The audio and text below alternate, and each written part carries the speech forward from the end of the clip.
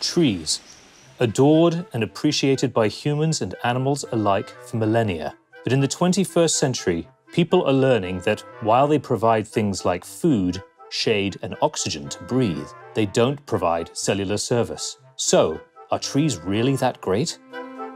But thanks to technology, humankind has invented a better tree, the cell phone tree.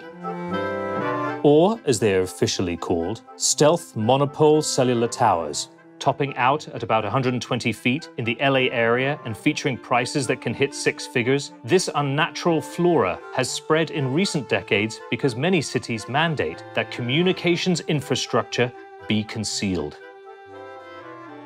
As a recent exploration of Los Angeles County made clear, modern tower trees are starting to resemble actual trees, at least some of them. That's according to Alyssa Walker, who writes about urban design for Curbed. You have this nice smooth bark. It looks like kind of like if you see them in the real tree, it's like a skin around your elbow. And then the leaves, which are this like kind of fluttery, silver, green fronds, which some of them I see have fallen to the ground here. So maybe that is super realistic. It's like washed up here. It's like kelp that you would see like when you go to the beach. Elsewhere in LA, Frank McDonough, a botanical information consultant at the Los Angeles County Arboretum, spots a cell tower tree nestled up against a 110 freeway on-ramp. Is he as impressed as Walker? If the area had just undergone a volcanic eruption, I'd say this is convincing.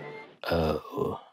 Taxonomically, it's very confusing. One, it has two different types of bark, and I can't figure out whether that's the mature bark versus the immature bark, or whether it has some kind of biphasic taxonomy going on, or what's going on. It's got a radial symmetry. Radial symmetry is when the branches on the tree come out from the trunk like spokes on a wheel.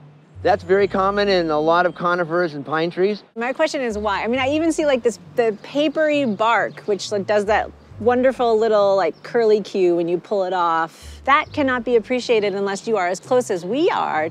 They are so, from a distance, symmetrical and unlike what you would see in a natural tree, where as it grows, the vicissitudes of climate and damage cause it to look somewhat off. I don't see that, so in my mind, it just registers as another piece of technology. How are cell phone trees born? Through a bureaucratic entanglement that usually involves a city planning department, cellular service provider, and tower developer. We go out and say, okay, we need cell phone coverage here, or we need to add capacity here.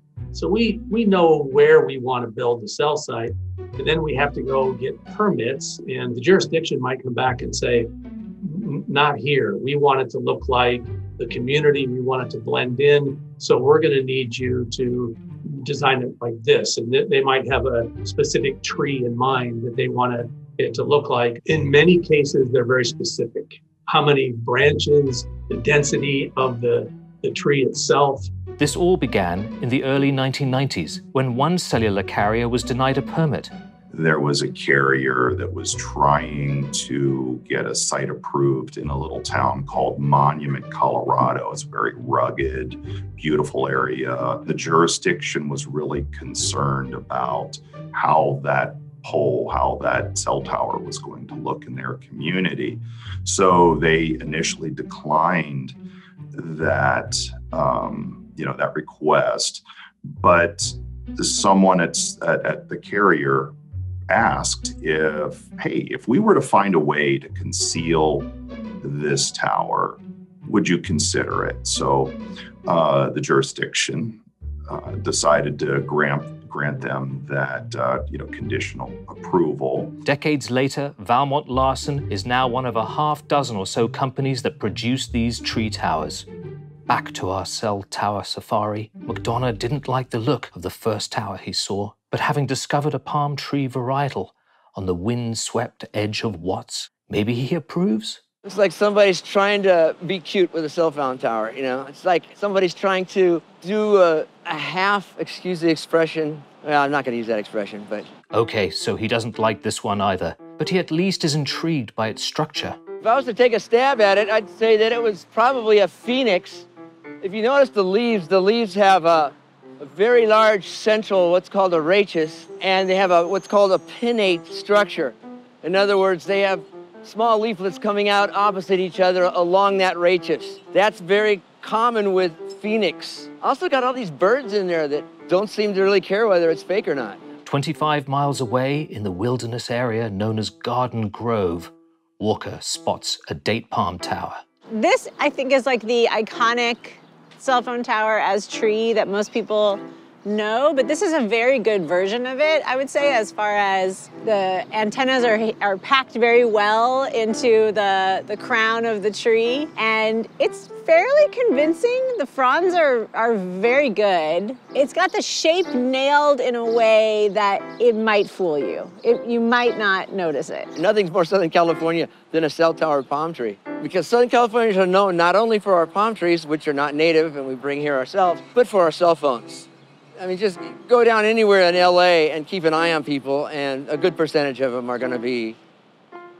These aren't supposed to be here, but they have become part of our landscape in a way that we don't really question. Palm trees are kind of the worst, and we've planted the most of them. They provide no shade. They're very dangerous for workers to maintain, and they require a lot of water. I really, seriously, don't mind the look of all the utility lines around LA.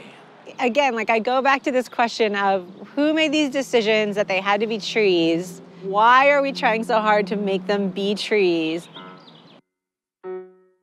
One of the most popular cell tower trees is of the pine variety, seen here in Downey. This one was fabricated by Valmont Larsen. I would have to say that the pine tree is really still my favorite. It is such a flexible design, and there's so many ways that you can tailor the appearance of some sort of coniferous tree, whether it's adjusting the color of the foliage, the length of the foliage, the sweep of the branches, the branch canopy, the branch profile. It's just really, rewarding and exciting to be able to have that much aesthetic control over a product. So the pine tree really is my favorite. It's pretty good. I mean, those needles are extremely fine compared to the leaves that we see on the eucalyptus and the fronds of the palm. It's a good fake. These trees are here to stay. But as more and more are being built, some people wonder, why do these towers need to be disguised at all? I'd say that it's an attempt maybe to ameliorate what we feel is our negative effect and really isn't. Our technology is part of who we are as organisms. Look at all of the poles around here and the lines. If you just kind of concentrate them on a little bit, you realize they don't look all that bad. They've got their own unique symmetry. They indicate people are talking to each other and communicating. They're showing how important communications are to us.